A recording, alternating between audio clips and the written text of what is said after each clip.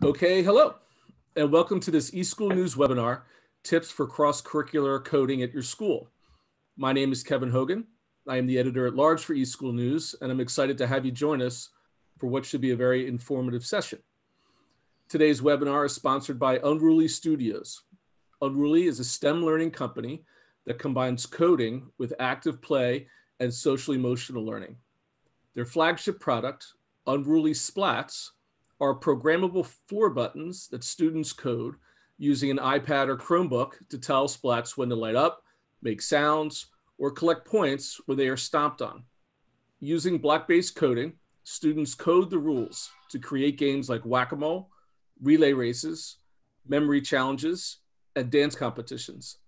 They also offer a fully virtual platform that doesn't require physical splats for coding and for play. Before I introduce our presenters, I'd like to take a minute to go over some of the features of the platform that we're using for this webinar. Today's event will be recorded, so you don't have to worry about missing a thing. Within a few days, you'll receive an email message that contains a link to the recorded webinar, along with the PDF of the slides. You can submit questions at any time during the presentation by clicking on the Q&A box. There will be time at the end of this presentation for our speakers to also address these questions. Use the chat function by clicking on chat. Feel free to use this feature to contact someone from eSchool News if you have a technical question, but please don't use this to ask questions of the speaker. Just use the Q&A box for that. So with these housekeeping items out of the way, let's get started with our presentation. Today, our presenters are Cory Gleasman, Assistant Professor of Computer Science Education at Tennessee Tech University, and Lauren Watkins. And Lauren is the marketing lead at Unruly Splats. Dr. Gleasman has multidisciplinary research experience in computer science education and mathematics education. His research agenda reflects a commitment to understanding and improving computer science education for novice educators and combining computer science and play. Recently, he has developed a new graduate and undergraduate computer science education endorsement program for Tennessee Tech. This program is the first approved K-12 computer science education program in the state of Tennessee. And Lauren, as I mentioned, is the marketing lead for Unruly. Before coming to Unruly, she worked in the 3D printing industry at PinShape and Form Labs. She's a passionate techie, loves working with educators to make STEM and technology more fun and physically active for kids. So at this point, I'll turn it over to you, Lauren, to begin the presentation, and we'll be back a little bit later for the Q&A session. Over to you. Thanks, Kevin. Thanks for having us on here today. I'm super excited to be here and talk about cross-curricular coding with Cory here. But before we get started, we're going to launch a quick poll just to sort of acknowledge it's been a crazy year. So on a scale of 1 to 10, how crazy does this school year feel so far? We're going to launch a poll shortly. Awesome. Let us know. We'll give you like 20 seconds or so just to respond. And then we'll share the results. I know what we've been hearing from a lot of our educators at Unruly is, 12, 13. So acknowledging that it's been a crazy year, and but we've seen some really creative ideas and creative solutions. How has things been going for you so far this year, Cory? Yeah, it has been crazy. I mean, the transition into either hybrid or completely virtual learning is a steep one.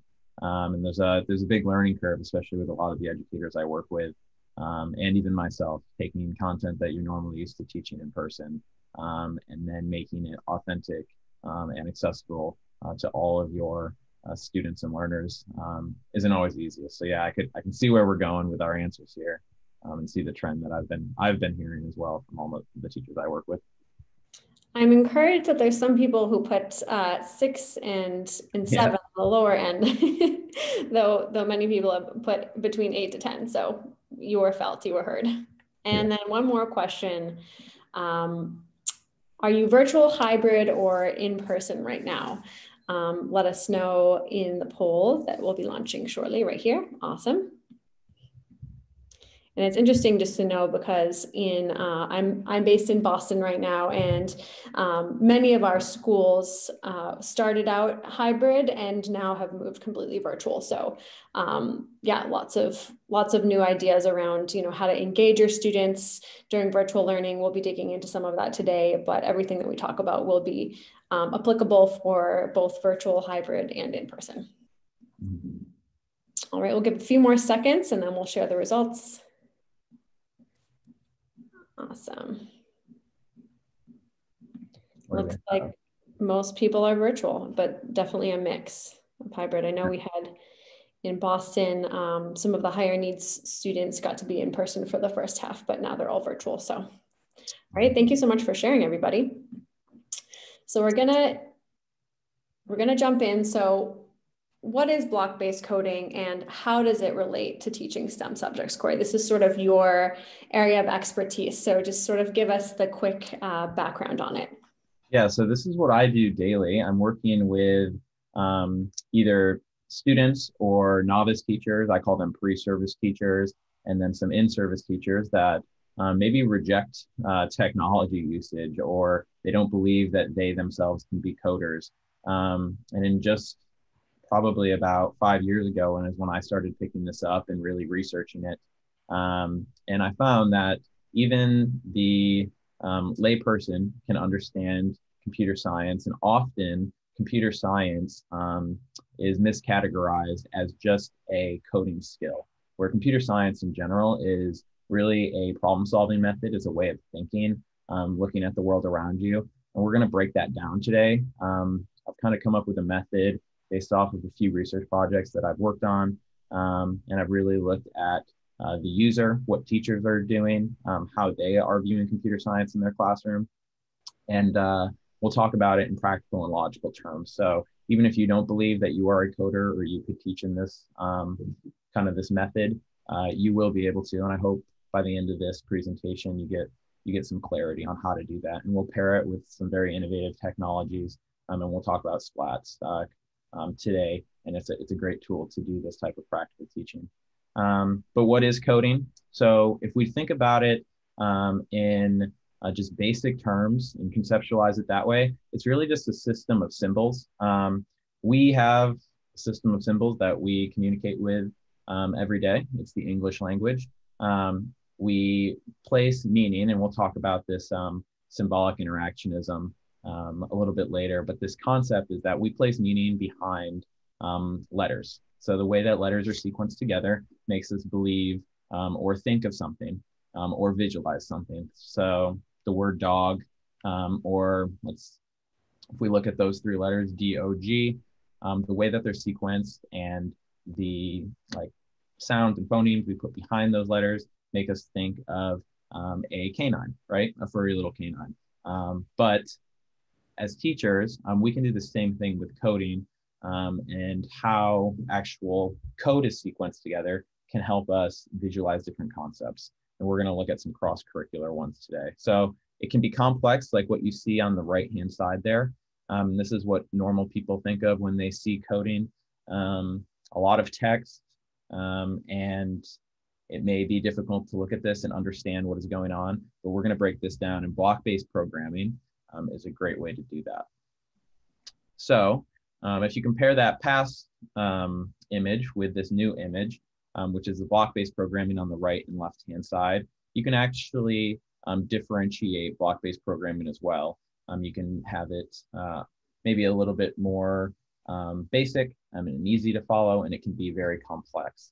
But block-based programming is the same as a normal coding language, where the blocks and how they're sequenced represent a certain meaning. And it has drag and drop functionality that makes programming accessible to even students who maybe don't have the motor skills for typing yet.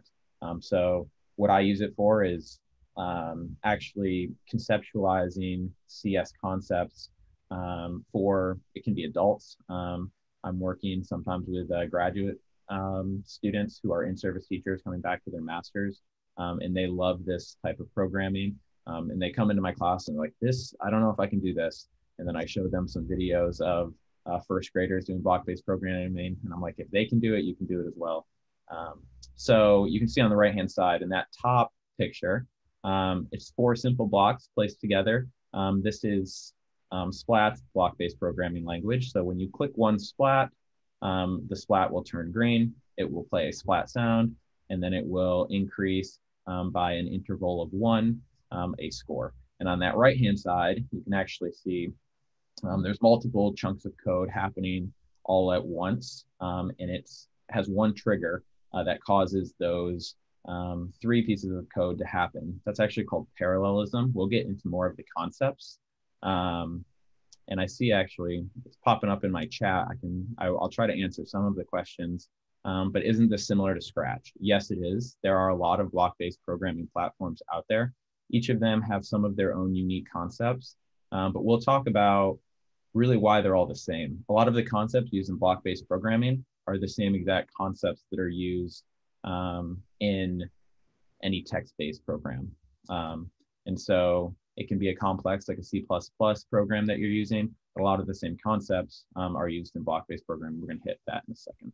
Yeah, and I actually had no experience coding when I started at Unruly Splat. So block-based coding was how I learned, and I can say it is a lot of fun. And that was very astute observation. It is similar to Scratch, and actually one of the co-inventors of Scratch is an advisor on our team and helped co-invent Splats as well. So that's why it looks similar.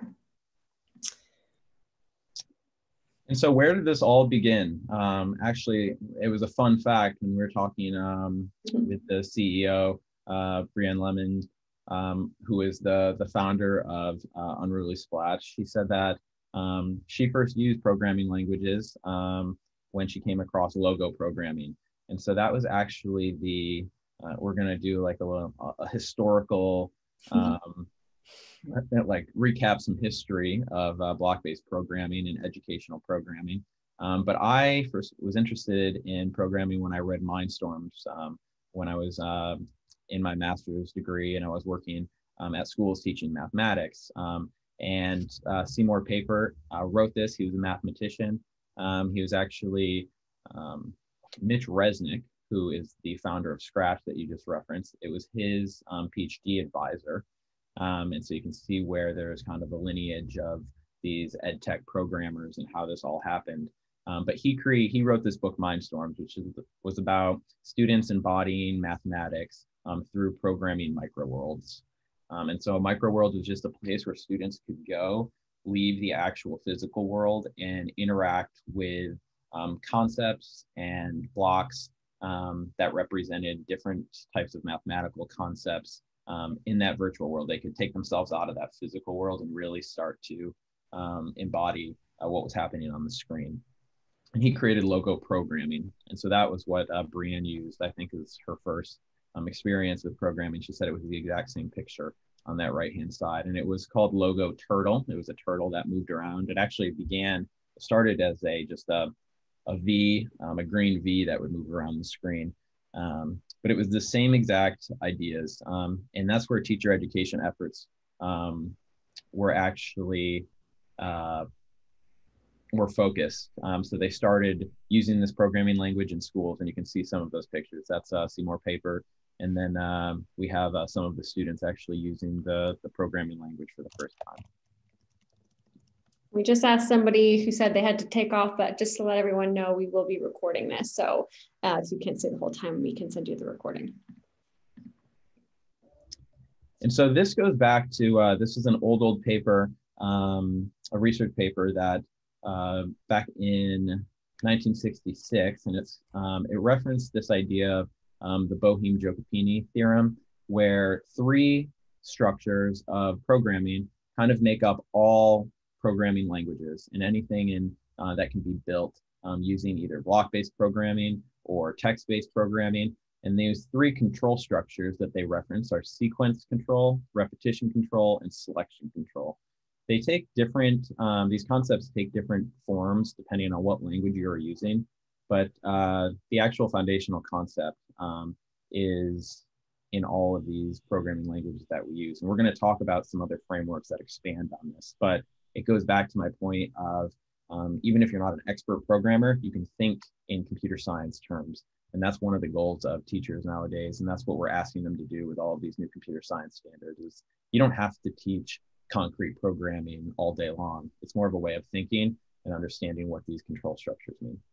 Yeah, absolutely. One thing that we always like to emphasize too is that, we're not trying to necessarily create an army of young programmers, though that would be, some of them will be, and that's great. But like Cory said, it's really just about learning the skills that you need, just like, basic math and biology that you will need in any career path that your students choose. So, can't stress enough that this is a skill that is kind of essential, we believe, to all students.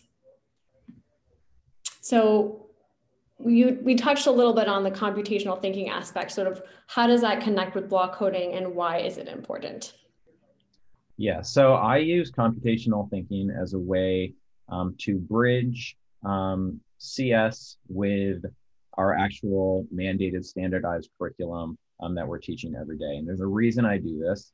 And I think I put in a further slide is that we don't want this type of activity or this type of learning to just be an add-on to our curriculum. We already have as teachers so much packed into our day that if you ask, hey, you need to spend now an hour to teach computer science, which is, I think we're actually navigating that way a little bit with some of the new policies and standards that are coming out in each state.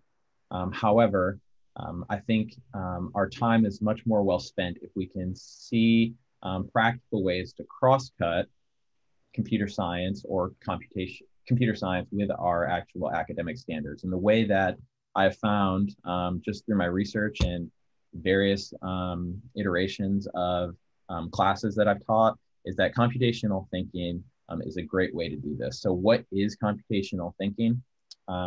It's actually larger than computer science. It's larger than all of these disciplines. I almost categorize it in a way of critical thinking and problem solving, except it's a little bit more well-defined than those. Google runs this course. It's called Computational Thinking for Educators, and they define it as a problem-solving process that includes a number of characteristics and dispositions. CT is essentially is essential to the development of computer applications, but it is also used to support problem solving across disciplines. So it's humanities, math, and science. So you can see that interdisciplinary approach. This is my definition that I articulate to my teachers, and I give them a really good example of this. So CT is about understanding what the problem is and how to develop solution pathways in a logical manner, rather than depending solely on the manipulation of a technology to arrive at the solution. If you've ever used, my background's in math education, and if you've ever used Wolfram Alpha or even a calculator, and you have your students use them, and they just understand what buttons they need to hit at what specific time to give them an answer, or to give them a very good estimated guess. But they don't understand that there may be multiple solution pathways to reach that solution. That's the type of computational thinking I aim for.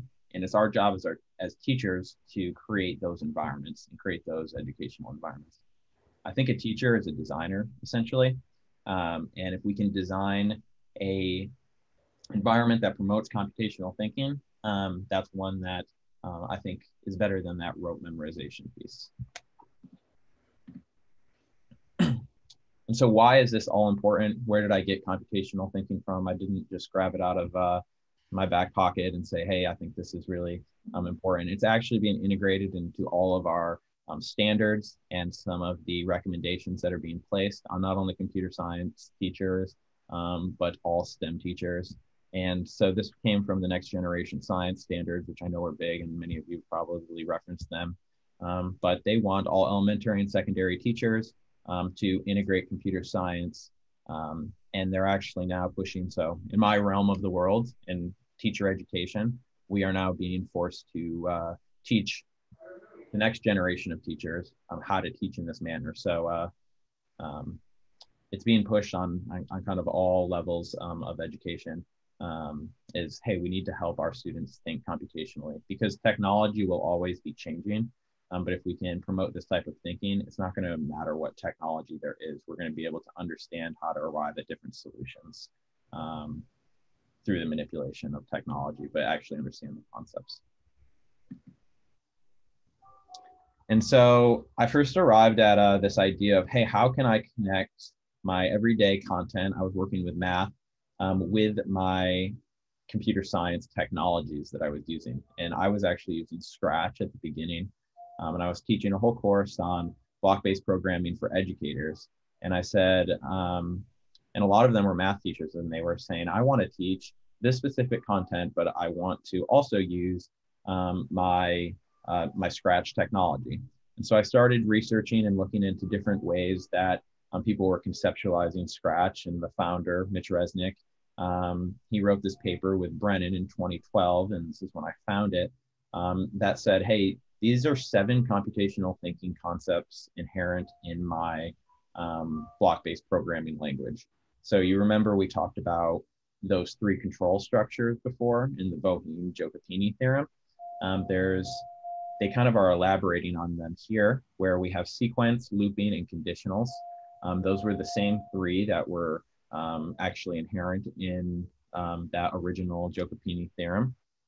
And I started to do a lot of research, and I've shared my paper. I started to do research on what are the logical and practical ways of connecting a math standard and concept with the CS technology. And the way we did it was actually by pairing the math concept with a computational thinking standard that was happening in the CS tech. On the left-hand side, these are more general that aren't just tied to a specific block-based programming language, but pattern recognition is very similar to sequencing. When you decompose something, it's very similar to maybe extracting data or looking at the events that are happening, algorithmic thinking and abstraction. These are 4 kind of more general computational thinking concepts that teachers can use as well. And so to give you an idea of how I attack this is here's just a basic Venn diagram, but it gives you a good picture of how I try to attack the cross-curricular method. And so I'll have my students, they'll take their content that they're teaching. If it's computer science, that's great.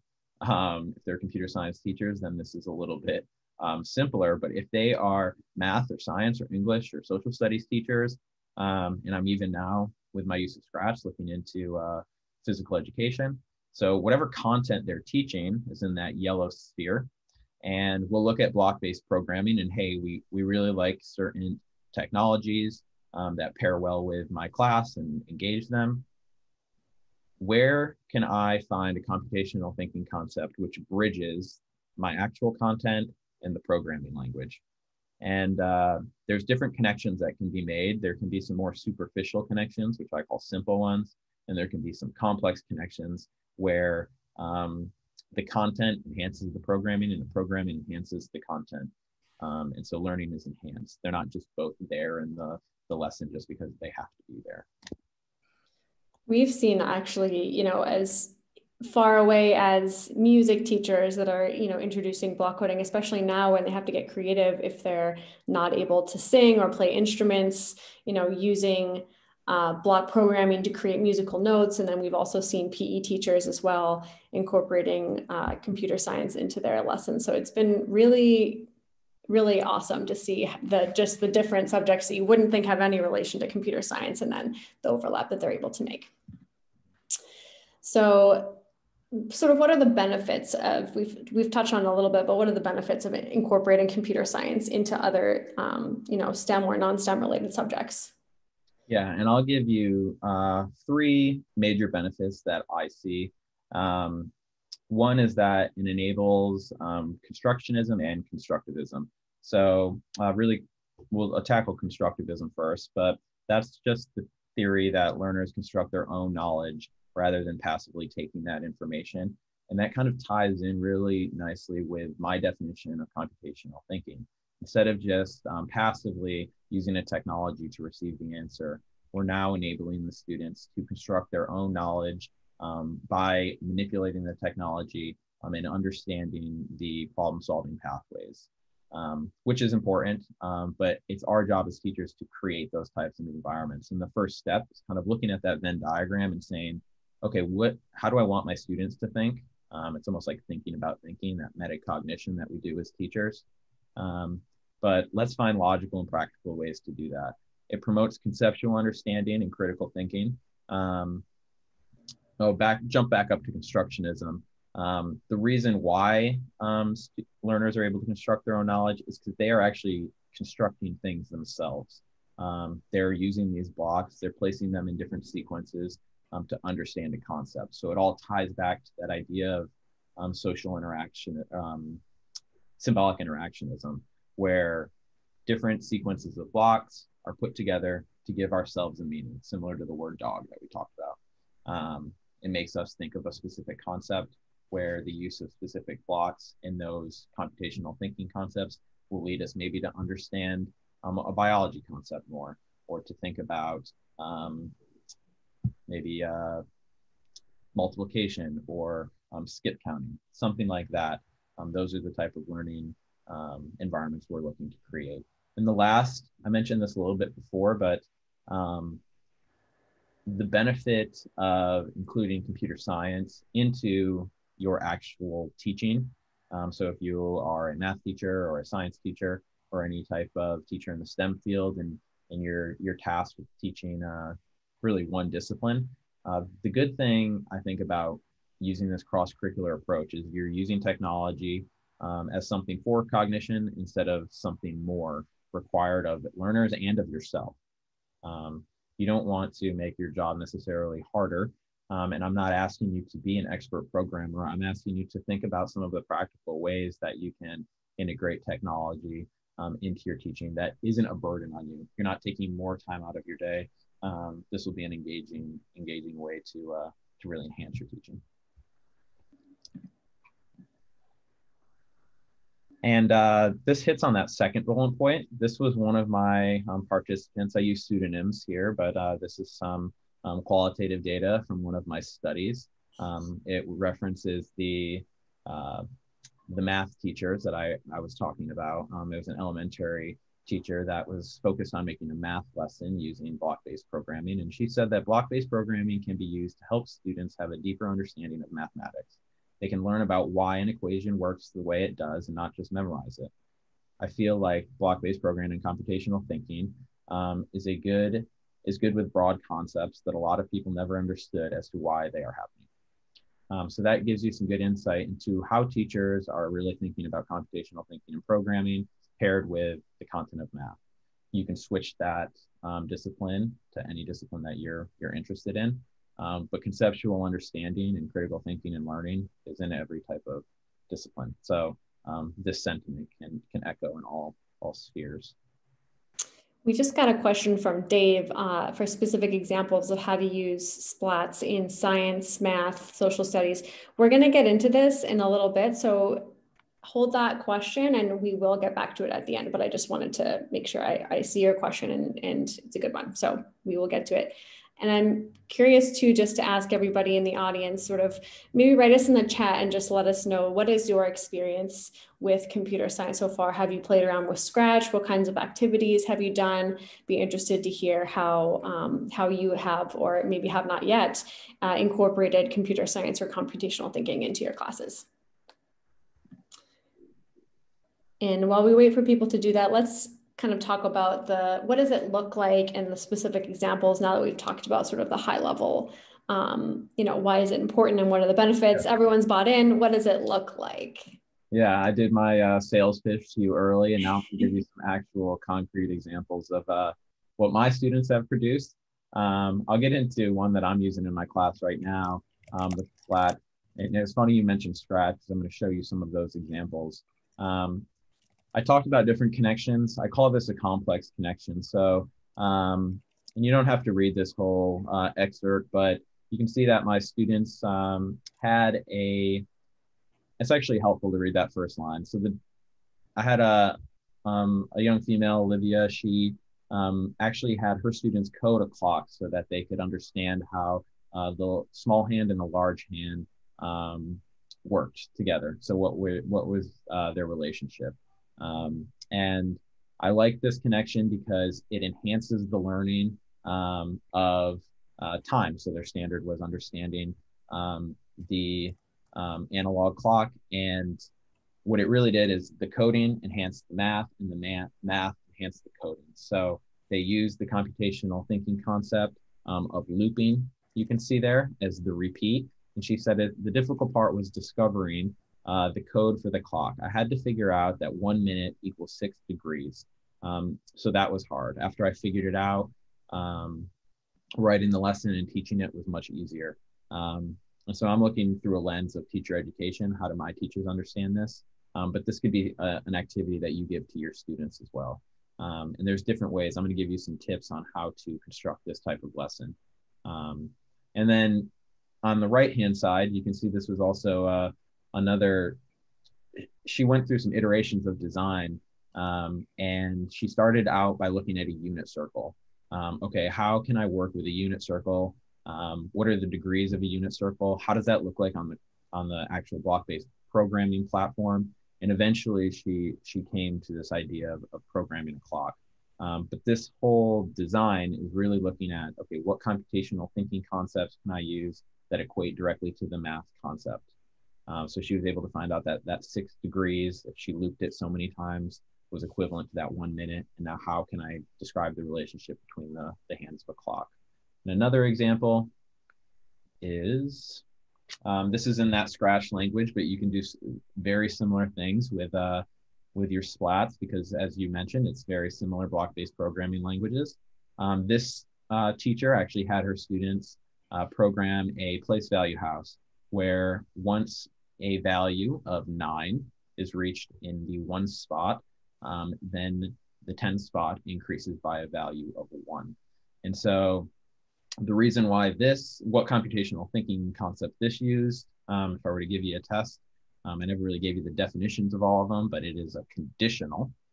So a conditional is a logic statement, like an if-then statement. So if the 1's value is greater than 9, then the 10's place increases by 1.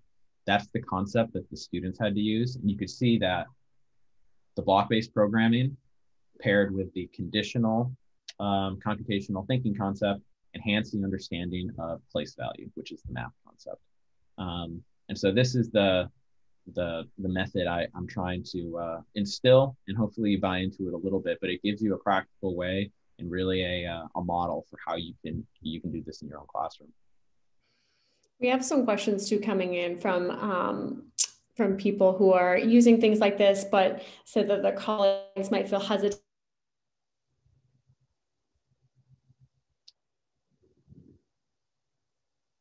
Lauren may have dropped out.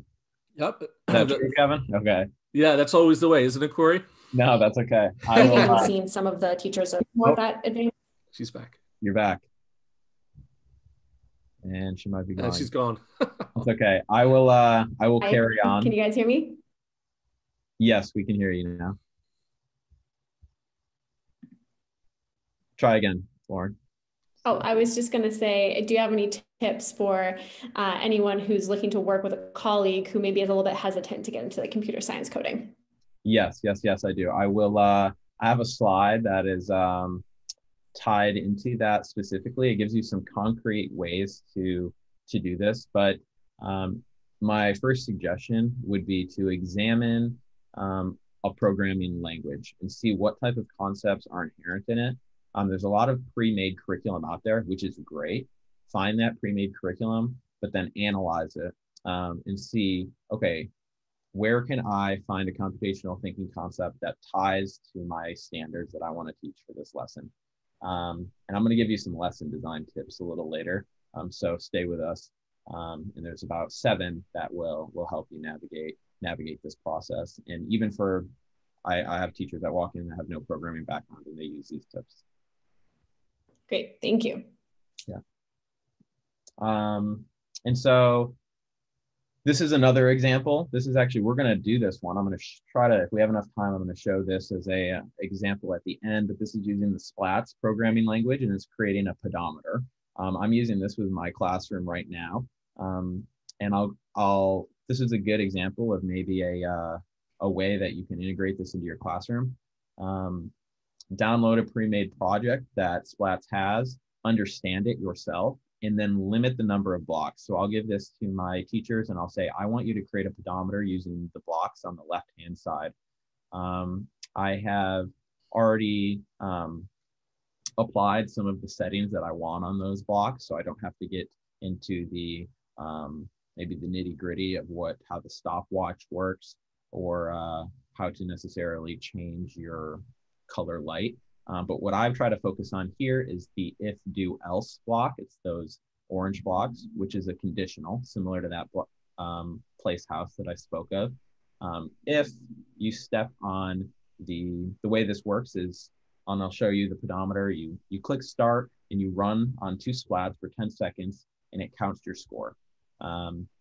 But if you run out of time, then something will happen. Your splats will turn red and it'll make a sound and it won't allow you to collect any more points. So it's an if-then statement, similar to that place house. But what I have students do, and I had a great one the other day, is they connected this activity, the if-then, to multiples. So they were looking at, okay, maybe every time I step on the block, I will increase my value by 5. So what are my multiples of 5? Or if I do this for 10 seconds and I receive a score of 15 steps in 10 seconds, what if I ran without actually doing another trial? How many steps could I take in 17 seconds? That's kind of a higher level thinking, but you could have your students run a trial and see, or you can actually have them kind of equate this and try to come up with an equation to figure that out. Yeah, I love the competitive aspect of this too, because, you'll see right away your kids' eyes light up, when they get to say like, okay, how many stomps can you do in 15 seconds? And then, Sally over there beats Johnny and then he's like, all right, I gotta try this again. So that's another great aspect of just sort of working in that physical activity with it. We had a question from Gwen about non-splat online options. So I think the example that Cory gave before was with Scratch, which is open source and it's non-splat related as well. And he's about to also go over another example here, which is also Scratch. Yeah. However, splats do have that online version where you actually don't need the physical splat to use this tool. And maybe Lauren can hit this at the end a little bit, how that might work on that platform. But you don't necessarily need the physical tool. This example is actually using Scratch, but I will have my students code a knock-knock joke. If you wanted to change this, you could say to code a haiku if you're an English teacher, or something along those lines where you're really connecting it to the ELA concept or standard or topic that you want.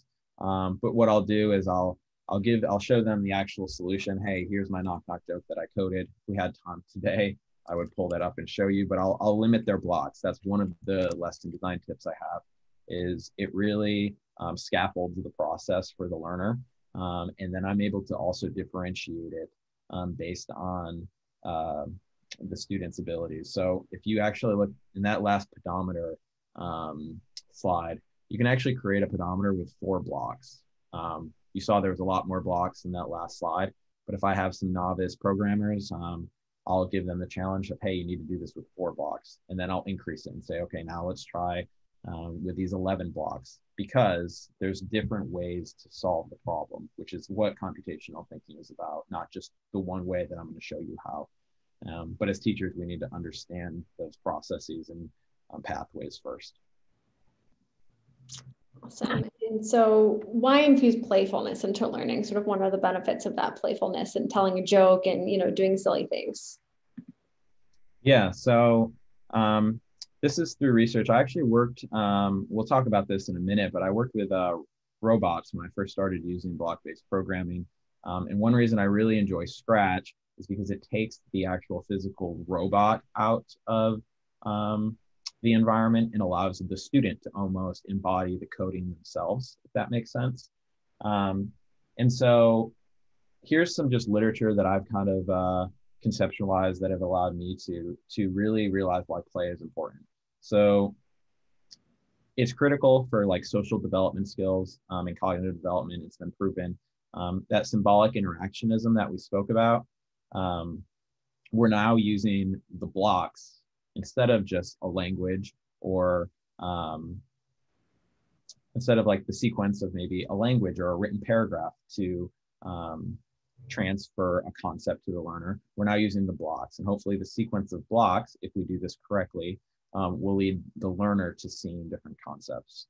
And then here's where you can find kind of a gap in the literature. So research indicates that play leads to positive effects on language development, but it doesn't consistently show positive impact on problem solving and self-regulation skills.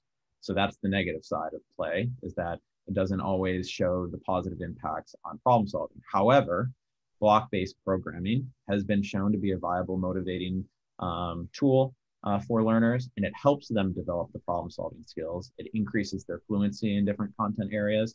It improves their logical thinking process. So if we pair these two, play within a more structured environment through block-based programming, we can then increase their problem solving while also working on those like self-regulation skills and those social development cognitive skills.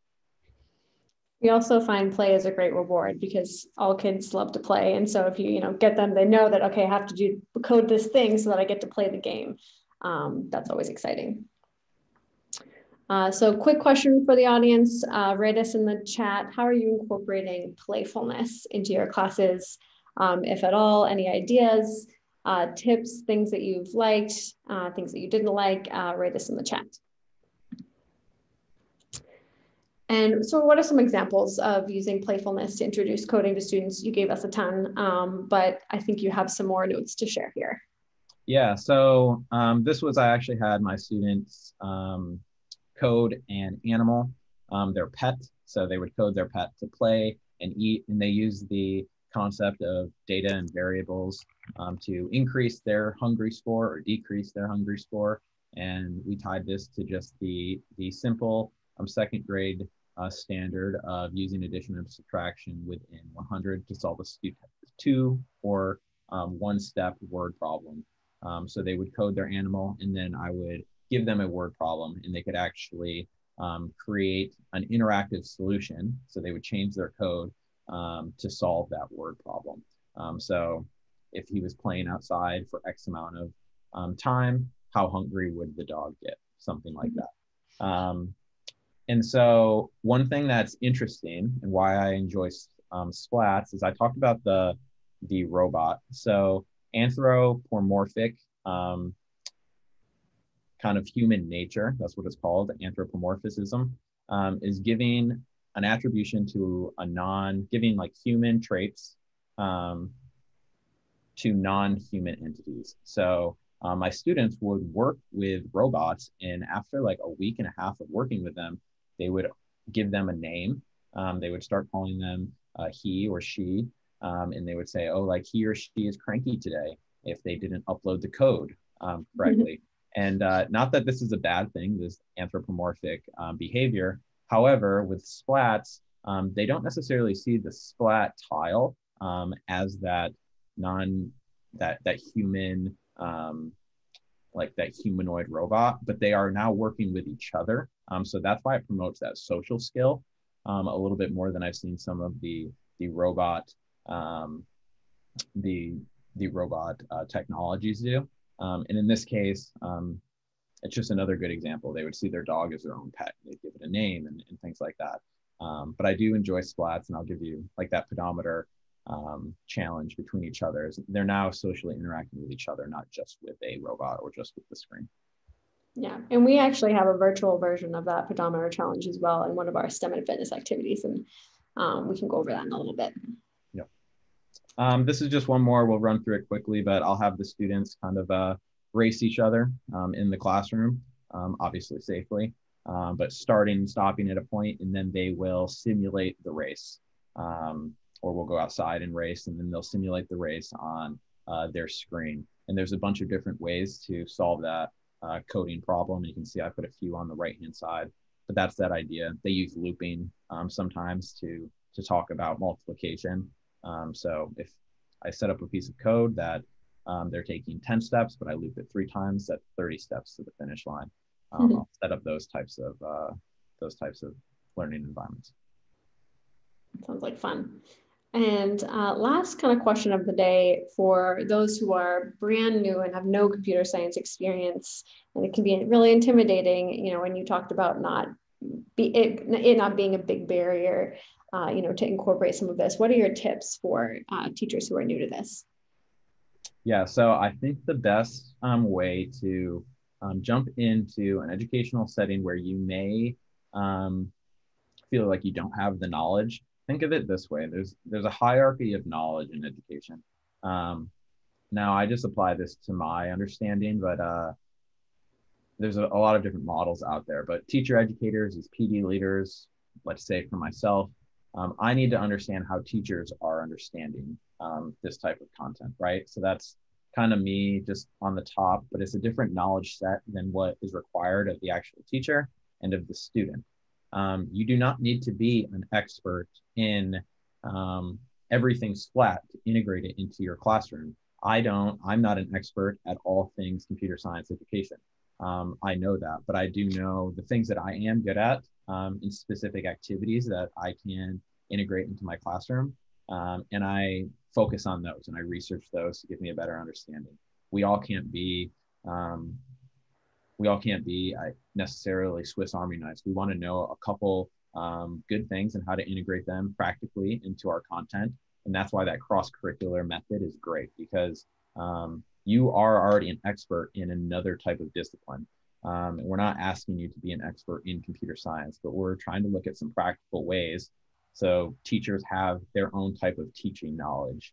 So they have their own type of CS teacher knowledge, which is a professional skill, which is why everyone can't just go be a teacher, is because you have that middle knowledge structure. And that's different than what you need your students to understand, right? So investigating this, and it's almost like an epistemology, it's really almost like a self-inner search sometimes, is realizing that you don't have to be an expert to integrate this. You can try it day one and go through different iterations. And I think now I'm going to go over some actual practical lesson tips. So Lonnie asked, how about parents? Have you seen any parental involvement in any of this? Yeah, I mean, for education in general, it's always best if we can tie the parents into the learning. I think having access to the technology and having their parents actually utilize it and send it home, it always is going to reward the student, just because it's engaging, and if you can get it into a family environment, they'll just use it more and have more access to it. Yeah, absolutely. And so here are some tips I'll give you when you're setting up after you examine that Venn diagram. What content do I want to teach? What computational thinking standard do I see in the concept and in the block-based programming? Here's a way to design an activity that helps you and really targets that middle piece of hierarchical knowledge. You can limit your blocks, so you kind of know you can guide your students to different solution pathways, not just one, but maybe I know if I limit my number of blocks, there's only 4 or 5 different ways they can solve this problem.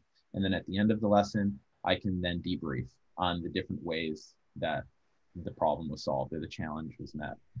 You can create a challenge like I like to do. I think when you create that challenge, add some competition to it is a great way. You can place requirements on the code. So you can say you need to use the interval of 2, 3, or these colors. Or you need like 3 chunks of code. These are all practical ways to not limiting constructivism, but it's giving you a narrower path to create a more focused learning environment. You can incorporate story problems. I gave you an example with the pet. You can provide faulty code. This is called debugging. So you give them an already pre-made program that doesn't work, and you say, hey, like, I know how it works. You can say, hey, can you help me figure this out? And then ask them how they made the changes and how they actually debugged the program. And then kind of leverage that as a learning opportunity. Be practical and then be creative. I think there's already pre-made curriculums out there, which are great. But if you understand this process, this pedagogical process, you can then alter them to your students' need or your classroom needs. Great tips. And then not to push my own research on you, but if you're interested in any of this, I examined how teachers are actually connecting block-based programming, computational thinking, and elementary math. You can reach out to me. I also put a link in here just with the abstract and whatnot. But I'd be more than happy to send this to you if you're interested. So just let me know. We will definitely send out the slide deck after the webinar, so they can click that link. Awesome. So Kevin did a great job in the beginning describing splats, but this is what they look like. I've got actually one right here. So there's two types of splats. There's the physical ones that you can stomp on and press. And then there's virtual splats, which work with iPads and Chromebooks through our app. So I'll just give you a quick look at how it works with the video. And let me just make sure I got my sound sharing on, and I do. Awesome.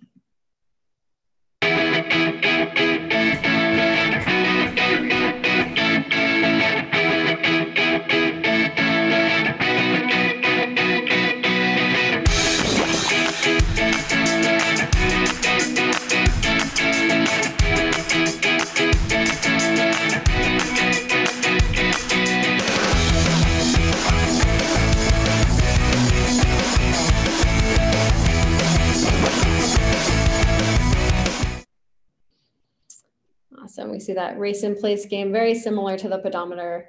One moment. There we go.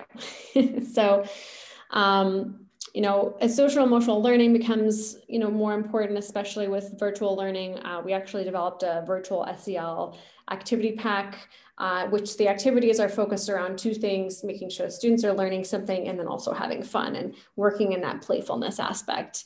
And our SEL activity packs are usually focused more so on the collaboration and the, you know, working together to solve a problem, creating those opportunities to work together rather than strictly on the block coding, but they're incorporated. So I mentioned that we do have a virtual platform.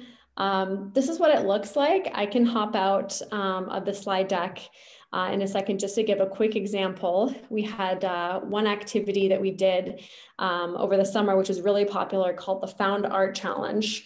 And it looks kind of silly here, but basically what happens is there's a randomizer that makes the spot light up a certain color, and then students have a certain amount of time to run around the room and grab something that's that color and then bring it to their desk. And then that happens 3 or 4 times, and then they can create a sculpture from the items that are on their desk. So I'm going to hop out of here and show you what that looks like. So here is our code. Cory, can you see the Found Art Challenge code? I can, yep. Awesome. So in the code here, you know, when the program starts, you can start it by pressing run, or you can also start a program by pressing the splat. Those 2 ways to start a program. So right here in this code, it says you start the program by pressing run. And then when you press splat 1, it's going to give you 20 seconds. It's going to light a random color. And then you're going to run around the room and find it. And then at the end, once you've done that a number of times, you can press splat 2, and that's going to give you 60 seconds to put together your sculpture. So I'm just going to run it once to show you what it looks like virtually. And this is something that you could screen share with your students on Zoom, and then have them run and share their screens and show their art at the end. And we've had students do this, or students and teachers do this all virtually. So just press run. You can see that the splats are lit up, and now I'm going to press splat 1. 20, 19, 18, 17, 16. All right, I won't play the full 20 seconds, but you get the idea. So it does a verbal countdown, which we've coded count out loud. So you can see here, this is our function. And then we have a variable called set count to 20 here as well. So this is actually modified code from one of our activity packs that we've done. We've simplified it a little bit here, but it's just a fun way to kind of mix that playfulness with the code. And one way that you could do this is break students out into groups, you know, virtually, and have them code different parts of the same game to work together to create that code, and then put it all together at the end and play it. Right. And I think Cory has one more activity he wants to share as well. Yeah, I will show you the actual pedometer challenge so you can see. This is some slides I even give my students. And so I told you you can do the 4. You can differentiate that activity. A pedometer can be made with these 4 blocks. If you take a second, look at them, you can kind of figure out maybe how that would happen. You give yourself that event trigger, which is a computational thinking concept that kind of triggers the code to happen. When the program starts, you would place that countdown button in that when program starts button, and then when the splat is clicked, it would increase the score by 1. So let me share my screen really quickly. Sharing. Grab this. So just so you see, can you see that now, Lauren? Yep. Can you see me still? I sure can. Okay. We're going to try a live demonstration here. We'll see if it works. Let's see if we can do it. Okay, so move this chair out of the way. So you can see this this program on the left-hand side. You can try to understand it, but if you play with it a little bit, you can see it's that idea that when the program starts, it'll start counting down from 10, and then you have an if-then statement. So if the stopwatch is less than 0.1, which means it's pretty much over, then a buzzer sound will happen. And the splats will light up. You can turn them on. I'll show you how easy it is to connect them. So we have splats 1 and 2. You can use an actual desktop application with Splat that will run it.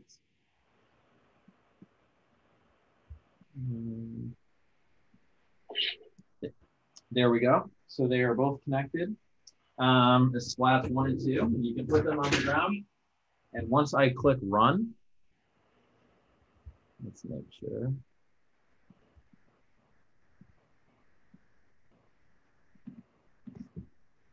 Let me just make sure they're connected.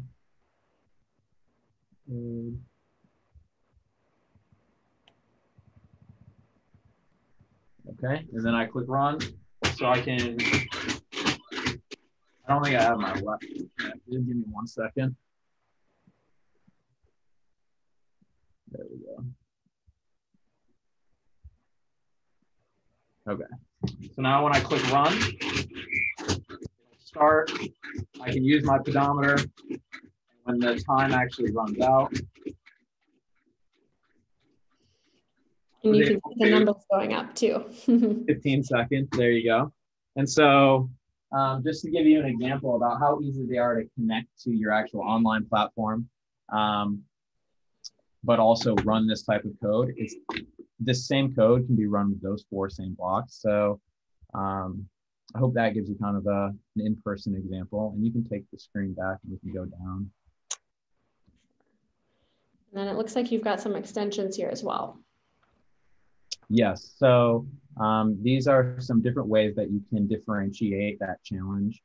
It kind of applies the tips that I gave you. We limited the number of blocks there. And then this is the challenge I will give them. Try to create an existing pedometer with multiple color lights, LEDs.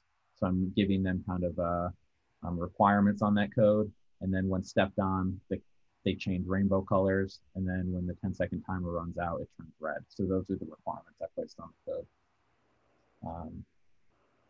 Awesome. And I know we're running low on time and I want to leave some time for questions, but just really quickly, you have one more example here. Oh, it looks like actually this is the same code, but you just incorporated all the rainbow colors. Yep, yeah, that just goes with the requirements I had, but the solution is there as well. Nice. And these are just some ways that you could change that program where you could maybe make it a challenge between 2 students, or you could have like a tug of war. So if you step on your splats or run faster, it will take points away from another set. Things like that. There's different ways that you can extend these projects. Yeah, and we have a ton of built-in games into the app. I think Cory mentioned too, you want to start out with one to get students familiar with, the rules for the game are the rules for the code, we always say, and then modifications are a great next step. So this is one that's a bit, bit more simple. Red light, green light, everybody knows what it is. And the rules are simple. When it's red, you're stopped. And when it's green, you're going. And so one virtual sort of modification for this is to have your students on screen running in place. They don't need to have the splats while it's green. And then when it's red, they can pose, make a silly pose and freeze. And then you can make up all sorts of rules, like, if they move, then you need to do 5 jumping jacks, something like that. But just something fun that gets students moving and breaks up the day. We have a hybrid learning guide that includes a bunch of socially distanced games, as well as tips for how to take existing games that were meant to be in person and make them a little bit more distant. So that's all up on our website, as well as a bunch of virtual resources that we made over the summer, including a Morse code activity pack, the social emotional learning one that I mentioned, musical splats one, which uses MIDI to assign notes to splats, which is a great virtual one. And then we also have a specifically fitness focused one. All right, so here's our website. If you're interested in checking it out, my name is Lauren. I got my email up on the screen as well. If you have any questions, please feel free to email me, but I want to make sure that we give a few minutes for questions. Great. Well, thanks, Lauren. Thanks, Cory, for a really interesting presentation. And the back and forth I thought was terrific with the audience members. You guys know how to work that chat function pretty well. Yeah, we got a ton of great ideas too, and it looks like people are already incorporating computer science into their use, so that's encouraging. I know there is a question, Kevin, sorry, on more about splats, the cost, and the platform. That you can answer to, Lauren, I see in there. Oh yeah, absolutely. So it's going to depend on how many splats. We have a number of different membership plans, and sort of how it works is the warranty for the splats, the hardware are totally built in, as well as ongoing support for you and anybody else in your building. So we don't charge for seats or extra training. That's all included. So if you're interested in getting a quote, let me know, email me, and I'd be happy to kind of get to know your needs a little bit more and then work out a plan for you. Great. And while it does seem that we hit all of the questions, in case we'll go through the transcript here. And if you submitted a question that we didn't get to, someone from Unruly will follow up with you directly. Once again, I'd like to thank our presenters today for a very informative presentation. And I'd like to thank all the audience members for joining us as well. As a reminder, you'll get an email within the next few days that contains a link to this recording along with the slides. Thanks again for participating and have a great day. Thanks for having us. Thanks everyone for joining. Yeah, thank you.